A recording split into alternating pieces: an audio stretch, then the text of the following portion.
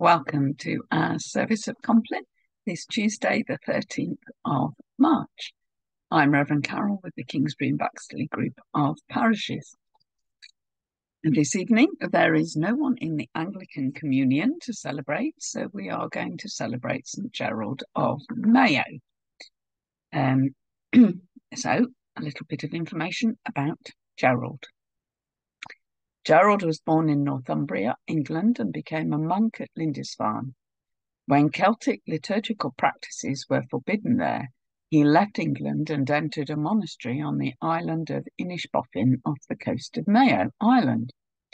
When the English and Irish monks there quarrelled, he built a monastery for the English monks on the mainland. He succeeded St. Colman as abbot. So well did this saintly man fulfill his duties, and so much did he influence the people for good, that when the see of Braga became vacant, Gerald was selected by the clergy and people of that city to be their bishop. Gerald visited his diocese, eradicating the abuses that had cropped up, especially that of the administering of ecclesiastical investiture by laymen. Although St. Gerald was a comparatively young man, he proved a wise ruler and governed Mayo until 697, when, it is said, he resigned in favour of St. Adamnan. Some authors hold that St. Adamnan celebrated the Roman Easter at Mayo in 703, and then went to Screen in High Fiachach, and that after his departure the monks prevailed on St. Gerald to resume the abbacy. The Saxon saint continued to govern the abbey and diocese of Mayo until his death on the 13th of March 731. So that's the information about St. Gerald. Now let us take a moment of quiet as I attempt to share my screen in the usual way. We are going to do a Celtic night prayer tonight. Words you see in bold are for you to join in with, should you wish to do so. Otherwise, just listen and enjoy.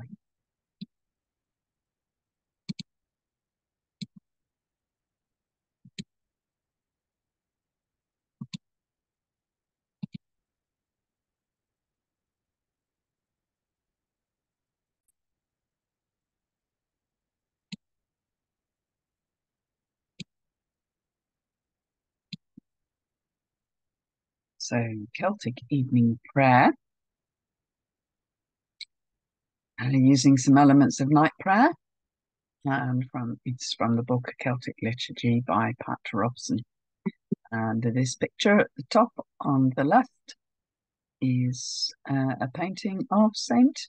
Gerald of Mayo.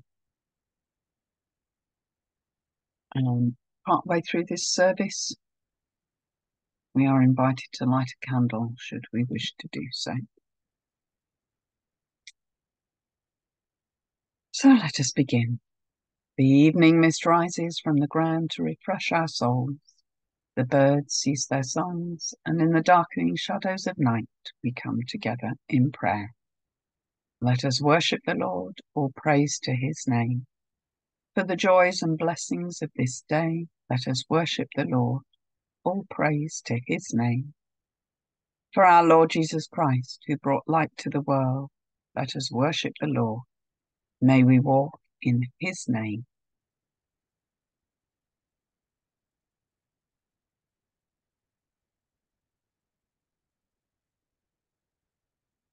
The light shines in the darkness, and the darkness has not overcome it. The darkness in our lives brings us grief, and our sins are heavy to bear. Hear what our Lord says. Come unto me, all ye that labour and are heavy laden, and I will give you rest. When Christ came on earth, he lived as a man who knew both hardship and despair. He knows your need. Come to him now, and lay your burdens at his feet, and confess those sins of which you are ashamed.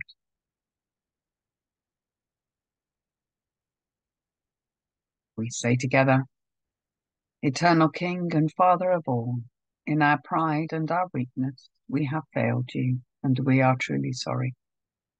We are ashamed that through our own fault we have brought darkness and misery into the world. For the sake of your Son, Jesus Christ, our Saviour, who died for us, forgive us our sins. Illumine the dark corners of our lives with your Spirit of light, and kindle once more the flame of your love in our hearts. Eternal God, you have lowered the canopy of night, and its gentle shadows cover us with your peace. May the dews of heaven heal our wounds and wash the tears from our eyes, and may the burning light of Christ banish forever the darkness from our souls, that we may be at peace. Amen. The people who walked in darkness have seen a great light.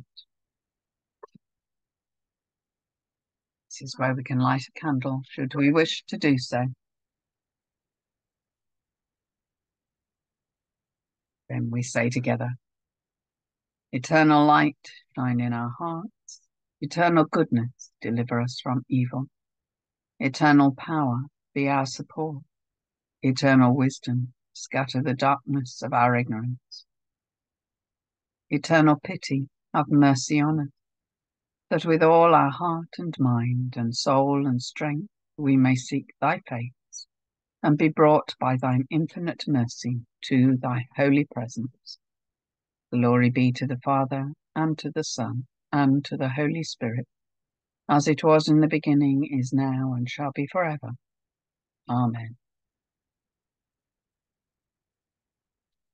So now the King of Creation from the Celtic Psalter. King, you created heaven according to your delight, a place that is safe and pure, its air filled with the songs of angels. It is like a strong, mighty city, which no enemy can invade, with walls as high as mountains. It is like an open meadow, in which all can move freely, with people arriving from earth but never leaving. It is huge, 10 times the size of earth, so that every creature ever born can find a place. It is small, no bigger than a village, where all are friends, and none is a stranger. In the centre is a palace, its walls made of emerald, and its gates of amethyst, and on each gate is hung a golden cross. The roof is ruby, and at each pinnacle stands an eagle covered in gold, its eyes of sapphire. Inside the palace it is always daylight, and the air cool, neither hot nor cold, and there is a perfect green lawn with a blue stream running across it. At the edge of this lawn are trees and shrubs, always in blossom, white, pink, and purple, spreading a sweet fragrance everywhere. Round the lawn walks a king, not dressed in fine robes, but in a simple white tunic, smiling and embracing those he meets. And people from outside are constantly entering the palace, mingling with one another and then leaving. Everyone in heaven is free to come to the palace, and then to take with them its perfect, peaceful joy. And in this way, the whole heaven is infused with the joy of the palace.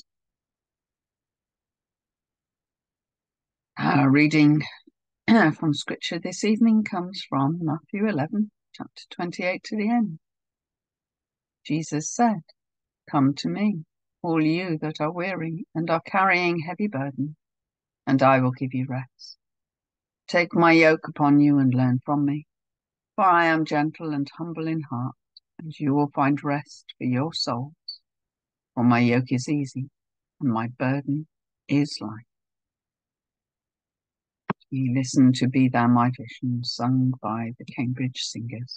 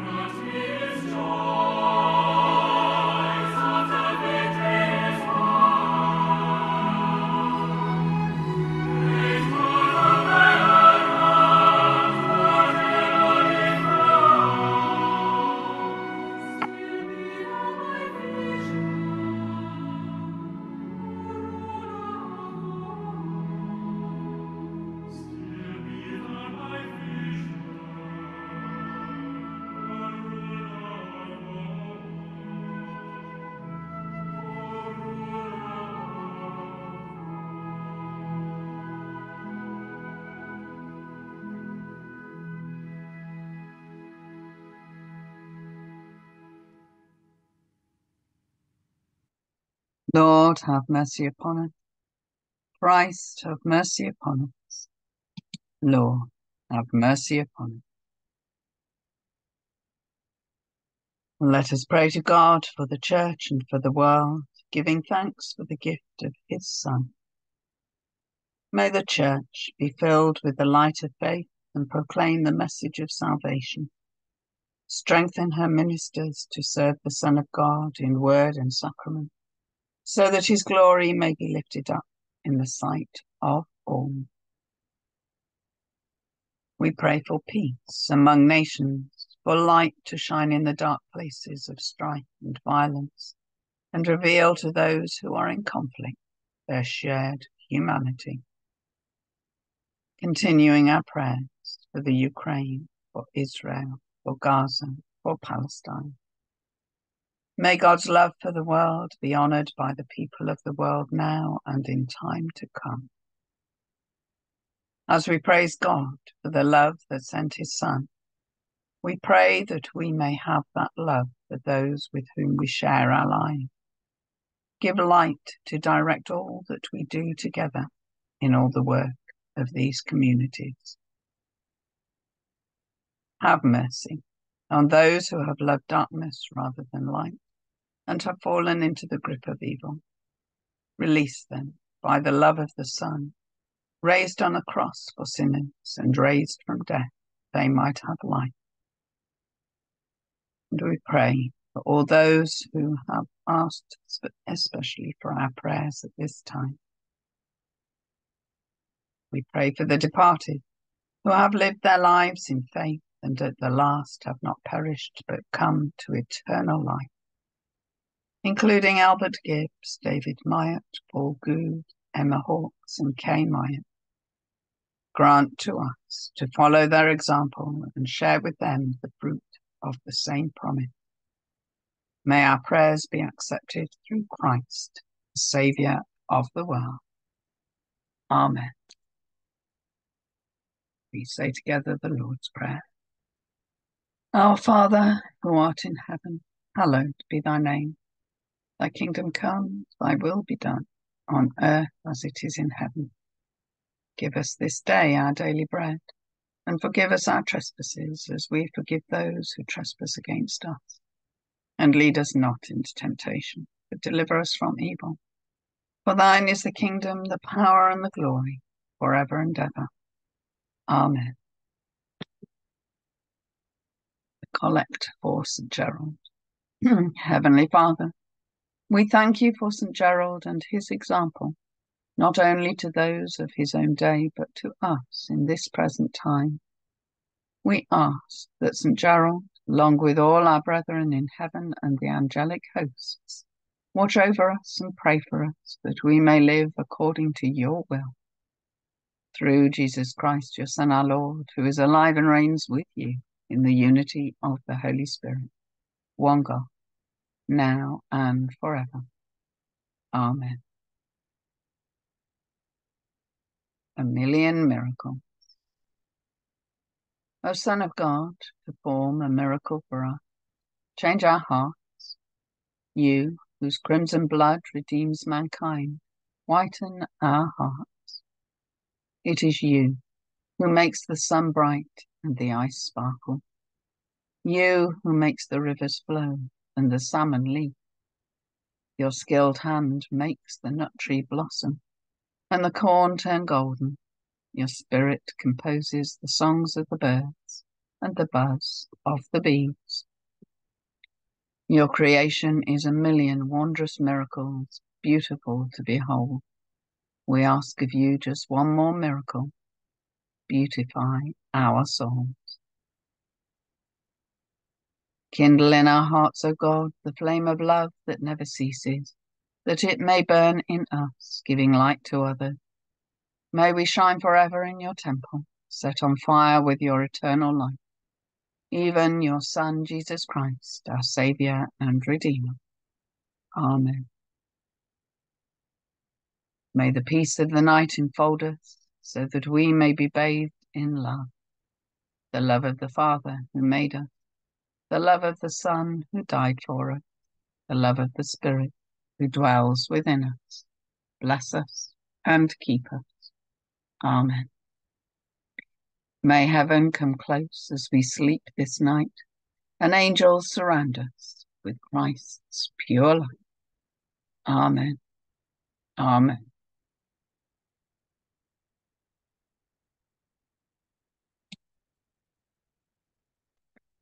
That concludes our service of Compline for this Tuesday evening, the 13th of March. I wish you all a safe, peaceful and quiet night, and I look forward to seeing you again next week. In the meantime, take care. God bless.